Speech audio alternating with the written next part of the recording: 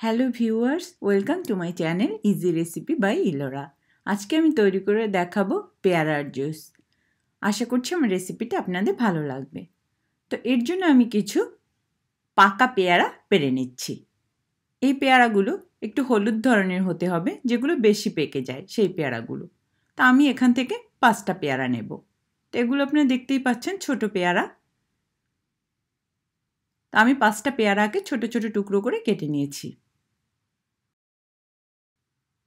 এখন একটা ব্লেন্ডারে আমি পেয়ারাগুলো নিয়ে নিচ্ছি। এখন এর মধ্যে দিয়ে দিচ্ছি আমি 2 কাপ পানি। আমি এখন ব্লেন্ড করে নেব। তা আমি 20 সেকেন্ডের মতো ব্লেন্ড করে নিয়েছি। খুবই অল্প সময় আপনাদের ব্লেন্ড করতে হবে, যেন বিচিগুলো না ভাঙে। তারপর আমি এখন একটা ছাঁকনিতে নিয়ে এটাকে ছেঁকে নিচ্ছি। এখন এটা যেহেতু একটু ঘন থাকে, সেহেতু এরকম একটা স্প্যাচুলা দিয়ে আপনাদের এরকম নেড়ে নেড়ে নিচে ফেলতে হবে, যাতে বিচি আর যে ছোলাগুলো থাকে সেগুলো যেন ছাঁকনির মধ্যে থেকে যায়। তো আমার ছাঁকা হয়ে গেছে। এখন আমি এর মধ্যে দিয়ে দেব চিনি। তা আমি এখানে দিয়ে দিচ্ছি 1/3 কাপ চিনি। এখন চিনিটাকে আমি খুব ভালোভাবে মিশিয়ে নেব। এখন আমি এর মধ্যে দিয়ে দিচ্ছি 2 কাপ পানি।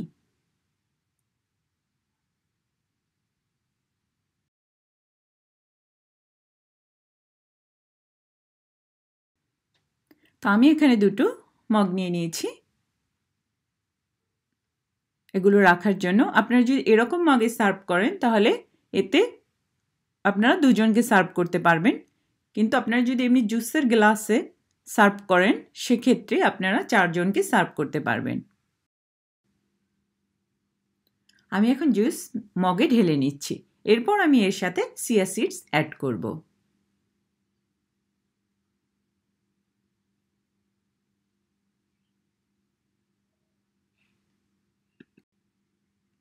আমি এখানে 2 টিস্পুন চিয়া সিডস পানিতে ভিজিয়ে রেখেছিলাম 2 ঘন্টার মতো।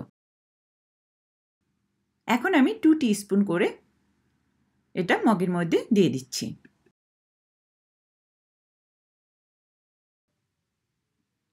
তা এখন আমি জুসটাকে ফ্রিজে রেখে ঠান্ডা করে নেব। 2 ঘন্টা ফ্রিজে রেখে জুসটাকে ঠান্ডা করে নিয়েছি। এখন আমি এটাকে সার্ভ করে দেব। তো আপনারা যদি এরকম গ্লাসে সার্ভ করেন সেক্ষেত্রে আপনারা 4 জনকে সার্ভ করতে পারবেন। তো আশা করছি আমার রেসিপিটা আপনাদের ভালো লেগেছে। যদি ভালো লাগে অবশ্যই একটা লাইক দেবেন আর আমার চ্যানেলটি সাবস্ক্রাইব করবেন, আর আমার রেসিপিটি আপনার ফ্রেন্ডস ও ফ্যামিলির সাথে শেয়ার করবেন। তাহলে আবার দেখা হবে নতুন কোনো রেসিপি নিয়ে। Thank you.